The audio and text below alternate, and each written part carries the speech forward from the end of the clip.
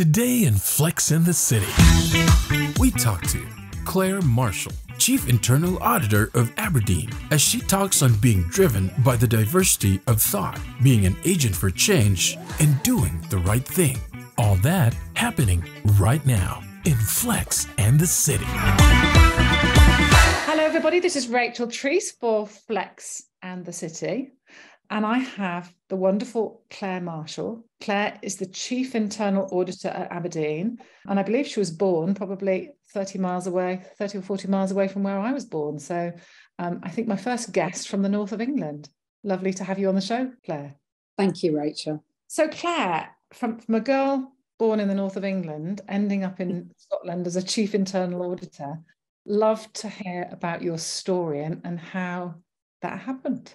Okay, thank you. Well, my story is, I suppose, that I'll start with a disclaimer that I'm not a career auditor. So that's not how I ended up here. I ended up here starting by being absolutely determined from being a little girl to either be an archaeologist or a lawyer. I decided that archaeology probably wasn't going to do it for me when, I'd probably end up in Britain. It rains a lot, and actually I could spend an awful lot of my time digging in mud. So I quite quickly discounted that. And I went on to do a law degree at Warwick University eventually. By the time I'd finished my law degree, having done some work experience as well, I decided I just didn't want to be a lawyer. And to be honest, I fell into financial services by accident. I had a place to go to Brunel University to do a master's. I also got offered a place in the Navy to do supply and secretariat. But actually, towards the end of my degree, I decided I would quite like to go back home for a while. So home is absolutely Yorkshire. And I was lucky. I saw a job advertised at the time. It was in the Yorkshire Post magazine. And I saw a job advertised for a private client fund manager. And I have to confess, I didn't really know everything that entailed at the time, but I thought I'd give it a go. If I wanted to stay home, I clearly needed a job. So I went through the interview process, and it was a 3-stage process. And by the time I finished the 3-day assessment centre, I knew I really wanted this job. I grew up in a really normal household. My dad was a teacher. My mum had been a nurse. And to be honest, I didn't really know that much about financial services. But the idea of being a private client manager, and particularly managing money for individuals, for charities, for trusts, really appealed to me. So that's how I started my career in financial services. And that was in Yorkshire at the time. 7 years later, I just felt I needed to do a bit of something different. And again, to be honest, I didn't know exactly what that was going to look like.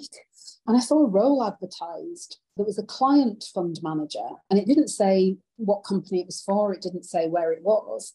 And I explored a little bit about that. And it turned out it was for a company called Standard Life Investments.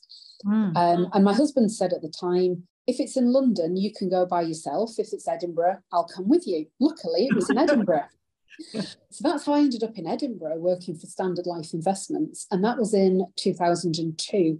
And I've been with what was Standard Life Investments through to what is now Aberdeen in its various guises since then. And what did that cover? Crikey, I've been a fund manager, so I've actually managed money. I've done asset allocation, so deciding where money should be for some of the large life insurance pension funds as well. I've worked in product, I've gone through distribution, and then probably from 2010, I would say my roles have been far more focused around governance. So I set up a fund governance team that really looked at working with the risk team, with the fund managers, to make sure that the funds that we managed did what they said on the tin. We would be the client representative within that team. And to be honest, then I was in distribution, running a distribution governance and risk team. And I was asked whether this was a role that I might be interested in putting my hat in the ring for. And having checked that everyone was comfortable that I didn't have career internal audit within my background, I decided that sounded absolutely fascinating after a few conversations. Ultimately, I was successful. Here I am. So that was from the start of last year, the start of 2022. Fantastic, Claire. And I'm curious, as a female in the financial services industry, what do you think has been the greatest support to you and your growth? I suppose I'd point to a couple of things, actually. I've been lucky well, I'll say I've been lucky, but equally I've sought out people who I could learn from. And I think actually women can be quite intuitive at doing that. So I think sometimes women deal with things in different ways. So I've always sought out people that I could learn from. I've been lucky enough to work for some people who have supported me, whether that's been about working part-time or picking me out for my leadership potential and ultimately investing in me through, allowing me to go on courses, encouraging that. But equally, I would say latterly, COVID has actually been really helpful for me and probably for a lot of women in that it's brought forward that hybrid working that really does work. I work hard, but the ability to be at home a bit more, I can't say I've not enjoyed. I have loved being able to do some of that and see my children far more than I ever would have. And actually, I think it will both encourage more women into financial services, but also make them stay longer. Yeah, I couldn't agree with you more, Claire. COVID has been an eye-opener for many women in financial services and outside. I've got a question. We had a little chat earlier about diversity and inclusion, and I know how passionate you are about that. But I know you shared some ideas that you had about really bringing more diversity of thought. So do you want to just share that a little bit with the listeners? Yeah, so as I say, I've gone from the business into internal audit. And one of the things that really struck me, having now been in audit for over a year, is just the skill set that comes with that. So in terms of diversity of thinking, I think it's diversity of thinking that really helps, whether you're thinking about teams or boards. Or really any unit that you want high performance from, diversity of thought is key for me. So one of the things that certainly my audit committee are very keen that I do is encourage talent from the business. In the same way I've come in from the business into internal audit, but to encourage talent to come in to internal audit, and equally the talent from internal audit to go out and into the business, bringing that controls mindset. We work on an agile methodology. Some of the way we run sprints, we time-bound things. The SME knowledge that comes from being in internal audit is really recognised as being extremely valuable back into the business. So that's something I'm really keen to promote. And it really promotes change and transformation, doesn't it? If you've got that kind of ecosystem going on in an organisation. So absolutely. And actually, being an agent for change was one of the big attractions of this role. I think some people see internal audit as quite standoffish. Yes, we have to retain our independence, but where else, other than actually being a CEO, do you get to look across the whole business? Where do you get that breadth of learning? Where do you have the opportunity to influence in so many different ways? And actually being a chief internal auditor, it's been fascinating. I can imagine. So talking about boards, and obviously you have a lot of interaction with boards. So I'm curious as to what you see, other than that diversity of thought. What are some of the most important behaviours, and how can we instill more of those important behaviours in boards in financial services? I think one of the biggest things for me, Rachel, would be I've been delighted by how I've really seen curiosity from the boards that I deal with, and challenge. I mean, healthy challenge. Inviting different parts of the business in. We would talk about the 3 lines of defence. So you have the business, you have the second line, the compliance, risk and compliance team, and then you have internal audit. And I actually think to either get the diversity of thought again, or really to get some very good behaviours, understanding on any given subject, what are the business doing? How are they controlling that? How does that balance with the growth and opportunities they see? What does the second line think of this area of the business? And has internal audit been involved, and do they have an opinion? I actually think that's a really important behaviour across boards. And I think curiosity is huge, and being willing and able to challenge and challenge appropriately. I think equally, not just taking information at face value. Mm-hmm. Absolutely. So talking about curiosity, you have two girls. I do. How old are they, Claire? 9 and 12, or my eldest nearly 13 and my 9-year-old somewhere around nearly 25, I think, most days, but yes. Absolutely. So I'm sure lots of curiosity at home as well as in the workplace. So with your two girls, I'm curious, do they know what you do? Do they know about your role? They do. I've always talked very openly to my children and probably never really talked to them as children, almost mini adults. My 12-year-old is perfectly capable of debating various issues I could bring home from work with me, and I can talk to her in general themes. They both know about risk reward. So from a very early age, I've taught them that life is full of choices. And brought them up to be able to make choices and equally understand consequences. And I don't mean that in a bad way. I mean, if you pick something, you probably have given up something in the other hand. So what do those different outcomes look like? And what are the things that can help you choose? And I think that's really important because, you know, it's not easy growing up in the world today, and being able to understand who you are and the choices that you want to make, I think is very important. And yes, the girls definitely know what I do. There is a little bit of role reversal, I suppose, but, you know, I still try and go into school, and they're very pleased to have me there, and they're very proud of what I do. Yeah, so Claire, the parallels between parenting and leadership, I'm sure there are some parallels. So as a great leader in financial services and a great parent, what would you say the parallels are? I think there certainly are some similarities. So I think my approach to parenting and to leadership are very similar. My natural reaction is to coach. I think you could ask either my children or my team, and they'd tell you the same thing, in that I will give input, I'll give options, I'll give support, but it's very rare that I actually tell my children or my team to do something. I much prefer to almost help guide them to the answer, or allow them to give the options and let's choose between us about where we really want to take something. That's not to say I can't be directive, but I just think if you take it from diversity of thoughts, I'm not always the one with the answers. Some people have amazing answers, and actually you get to a much better outcome by learning to listen, giving people the opportunity to input. And then really, I think, you know, if you'd said to me, what's my superpower, whether it's at home or at work, it's about bringing the different ideas and abilities together to get the best outcome as a team.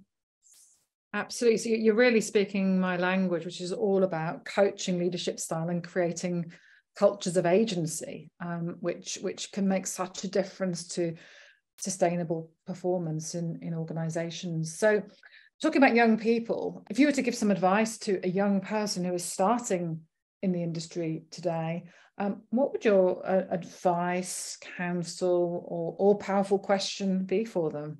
I think the key thing for me is be ambitious, but don't necessarily set yourself your destination before you've started. Take advantage of opportunities that come your way. Seek people out. I think most people are more than happy to talk to you if you're willing to approach people and network, and, you know, watch someone in action and then go to them and say, I really like the way you did X. How do you do that? How do you approach that? I think most people will really give you the input. So I would say to young people, you know, be go-getting. Don't decide on that destination. Take your opportunities, but equally reach out to people. I think sometimes I was probably felt under pressure to have the answer. And I've learned as I'm older, wiser, I don't know, whatever that might be, that you don't have to have the answers. And I think as a young person, go and seek some of those answers, but really network and use others, have ambition, but really feel comfortable taking that meandering journey to somewhere, because it can really enrich your career and actually your life in general. And talking about life, Claire, thanks for sharing that. I know that you'd gone through breast cancer in your 30s, and I'm curious, I wonder, you know, what the wisdom that experience has brought to you personally and in your career, and how it's helped shape who you are as a leader today. Thanks, Rachel. I mean, it's interesting, I'm not pleased that happened to me, but I can certainly look back now and know that it's made me the person that I am today as a full person and a leader. I think it's taught me about my boundaries. So I've been, so lucky. I've gone on and had 2 girls.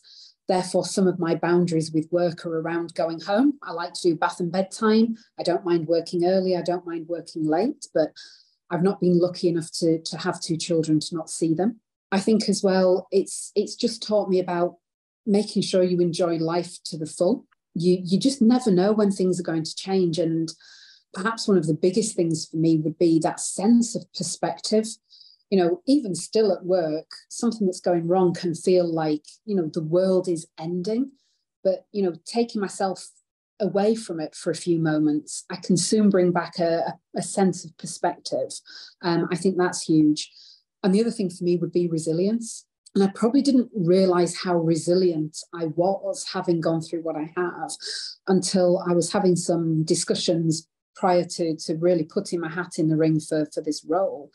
And one of the points someone made to me was how lonely it can be being the Chief Internal Auditor, because you're not really part of that exec team that are trying to, grow the business, talk together about all the opportunities and drive. And to a degree, you have to be able to check and challenge any one of that executive team.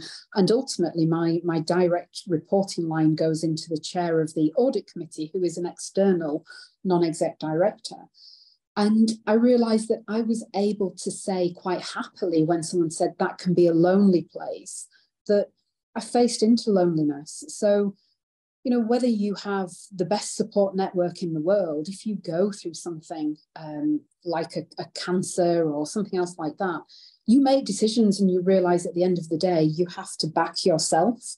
And whatever choices you make, you have to be ready to accept the consequences. So I think, to be honest, it's made me more resilient than I ever would have been had I not gone through that. Thank you so much for sharing, Claire, because I think this is an important topic to share with many listeners out there. So thank you for sharing. Talking about values, and clearly that experience has given you value. What would you say your values are, Claire? I think, to be honest, I probably ended up being put forward for this role because I'm actually known for doing the right thing.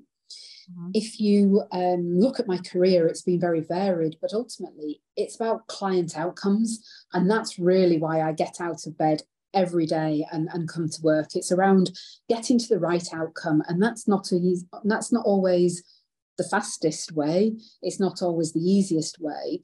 But I would say I've definitely got a moral compass about trying to do things the right way, get the right outcome. Absolutely. And talking about right outcome, when you're not being a fabulous mother and wife and working hard for the job you do, is there anything else that lights your fire that you love doing? I have to say I'm quite I spend a lot of time with my family. So, regularly swimming. I love skiing. We don't do that as much. I was sensible enough to marry a chef. So again, love food, family meals, a drop of wine. But one of my big passions, and especially at this time of year, Rachel, has to be my garden.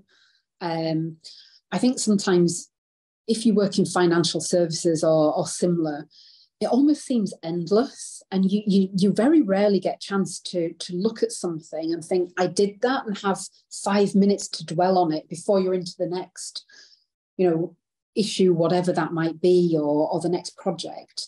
And I actually love my garden because it gives me time to really plan and create, and then, to be honest, just enjoy the fruits of my labour. So I love particularly growing flowers. We've got fruit trees as well, but I love growing flowers. And I do that to cut and put in vases around the home to give to presents for people. And equally, my husband does photography with some of the flowers I've grown. And what's your favourite flower, Claire? I love dahlias. There are so many different types. You get so many different colours. You can combine the colours. And I love the fact that they have different shapes. You know, you get round, soft shapes and then some spiky ones as well. And I just love putting all of those together. Fabulous. And so my last question, what can financial services learn from the beauty and magnificence of the dahlia? Let's go with two things. In the same way that I love putting those dahlias in a vase and creating the right bouquet, build teams, put together the different skill sets, put together the different thoughts and really create that outcome by taking the diversity. And I think secondly, take a moment to bask in the glory and look at what you've achieved. Just take a moment. So I'm hearing create a beautiful bouquet and celebrate. Absolutely. Well put. Claire Marshall, thank you so much for being with us. It's been a fantastic podcast and I know our listeners are going to absolutely love it. Thank you so much for being with us this afternoon. Thank you for having me. You just listened to Flex in the City. Catch us on our next episode.